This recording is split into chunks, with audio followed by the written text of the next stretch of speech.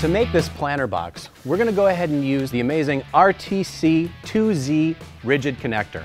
Now this is going to be the main component that we're going to use in this planter box. So we're going to use 4 of these in all 4 corners.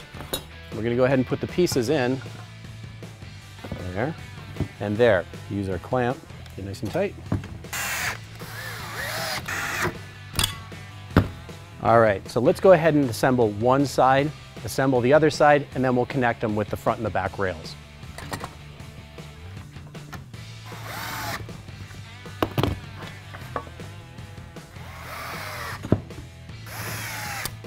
Now we have our 2 sides completed. So let's bring in our front rail and our back rail.